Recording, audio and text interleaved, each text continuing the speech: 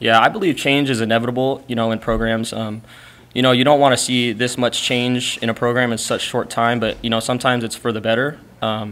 Change can also be a good thing, and I think Mickey taking over is a good thing for our program. I think he'll lead us in the right direction, but, change it can be brutal sometimes.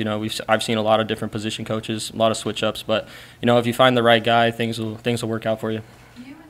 Yeah, having Mickey in the receiver room, it kind of gave us a glimpse of what he was able to do, as a head coach. And, I think Mickey's a great guy for the job. And, we've seen a lot of things from him in that room. And I'm sure that he can turn this place around. And a lot of things that he does in the receiver room, it kind of gets us going. And, instead of being that laid-back guy in our room, he's kind of has to voice over the whole team now.